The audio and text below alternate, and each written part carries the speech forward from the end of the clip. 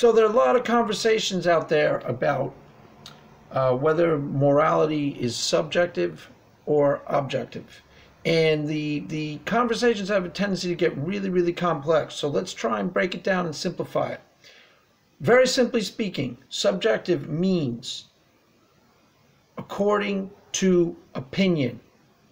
Objective means not according to opinion. Now, if there is such a thing as an objective moral fact, then morality is not subjective. To me, this is a no-brainer and this is patently obvious.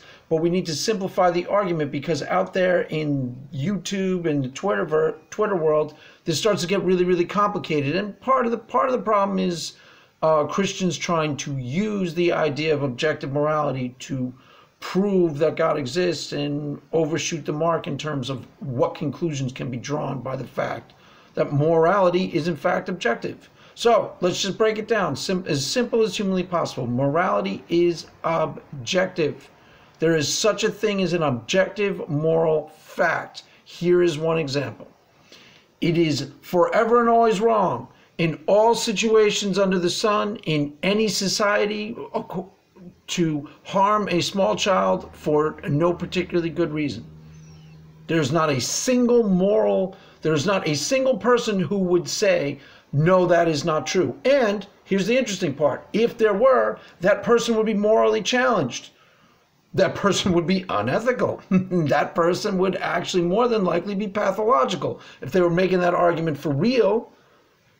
Just as if I told you, so that is a moral fact, just as if I told you 6 times 5 equals 30. That is not an opinion. You say, hey man, I disagree. Well, it don't matter because it is in fact 30. So if I tell you it is forever and always morally wrong to harm a small child for no particular reason, you tell me, hey man, I disagree. You're impeding my freedom, man. You're wrecking my vibe, G. I think it's cool. Well, you are morally challenged. Morally, you are more than likely pathological. And there's not a single society on earth that would ever disagree with that. Therefore, I have found at least one moral fact, so we can conclude that there are others. If I can find one pretty easily, then there are thousands. Why it gets confusing? Furthermore, if morality being objective is the hidden precept of our legal code and every legal code under the sun, if morality were subjective, all legal codes would be incoherent. The very fact that we as a society decide that we have the right to put someone behind bars for a given act shows that we on some level know that there is an objectively verifiable wrongness to the act. We even quantify it. And oftentimes those quantifications are, for example, or let's just put you in a situation. The judge you're looking at the judge. He says, you harmed that old woman. You pushed that old woman down a flight of stairs and you are going to jail for 6 years. You go, hey man, hey dude, that is morally wrong, sir. You go, hey man, that's just your opinion, dog. Yeah, I pushed that old woman down a flight of stairs, but she was in my way and I was in a hurry. Don't be so uptight, man. See, it wouldn't work. If morality were subjective, the state would have no right to enforce laws. There'd be no such thing as a legal code. All legal codes would be at root somehow incoherent.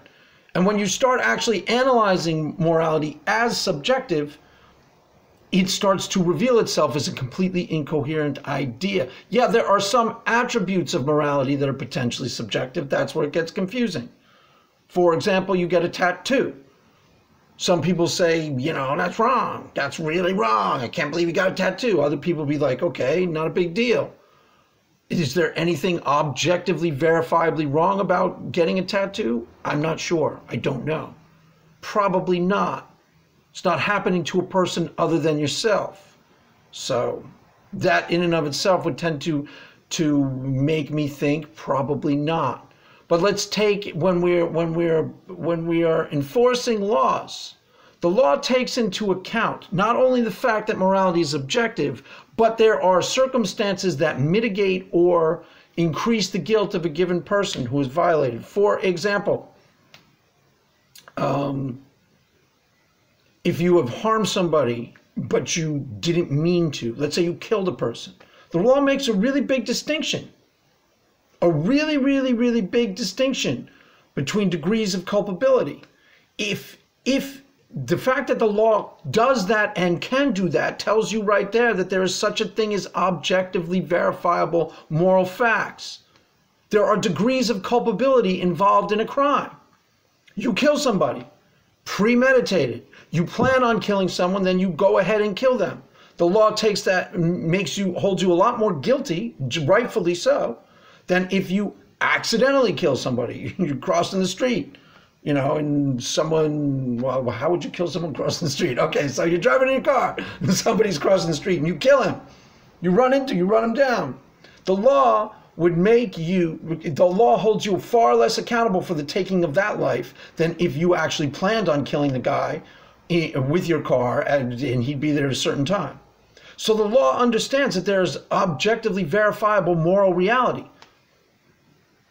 I mean, this is kind of obvious because there'd be no such thing as a coherent legal code if morality were not in some way objective, in some way. It's part of the confusion comes is that we aren't really where we need to be in terms of our moral understanding. We're only beginning to understand, we're only beginning to illuminate the moral process, and we aren't very far along. Now, one last thing I'll say on the subject, and then we'll move on to more fertile territory. Yeah, more fertile things. There are better things to talk about than this. I think. Maybe not. Okay, so one last thing on the subject. If you are one of these atheists, and some of you aren't, some of you have given this up, but some of you are still on this point. If you are one of these atheists that argue that the God of the Bible is morally suspect, and you predicate that on the fact that slavery is endorsed in the Old Testament. Now, that's a fine argument for a couple of things. That's fine if you want to argue that the Bible is inerrant. That's a perfectly good argument against the inerrancy of the Bible. Matter of fact, it's a really good argument against the inerrancy of the Bible. It's a fairly good argument that the God as written by the Bible or as understood by the Bible has some moral failings, okay?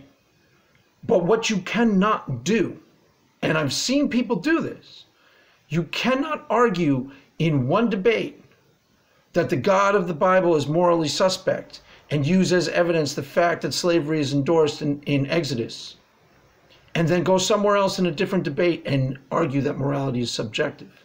Why? Because those are mutually contradictory ideas. Really obviously so. You just haven't thought about it. Really obviously so, actually. Think about it. You're making the argument on one channel or one debate that the God of the Bible is morally suspect, and you're saying, and somebody says, well, how are you coming to that conclusion? Say, well, for example, he endorses slavery in Exodus. And then what? You finish the sentence. And we all know that slavery is what? Wrong. According to what? According to a moral fact. You were putting that down as a moral fact. And then in a different video, you were arguing that there's no such thing as a moral fact. Honestly, that's what you're doing. And you should stop because it doesn't make any sense.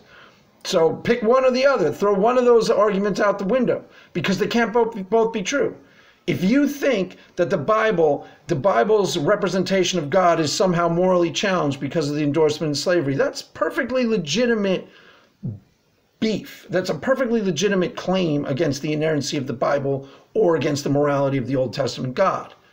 But you cannot argue that one place and then in a different place argue that morality is subjective. Why? Because you're arguing in a different area that you are holding the God of the Bible accountable to a moral standard that is objective. You were saying he violates moral facts. And then you go somewhere else and argue that moral facts don't exist. Mutually contradictory ideas. Just point it out. I'm not pointing at anybody in particular. You know, just saying if you do that, you should stop. But anyways, that's all for now. That is all on the subject, and I hope I solved everybody's problems with that, because I'm pretty sure I did. Okay, bye-bye.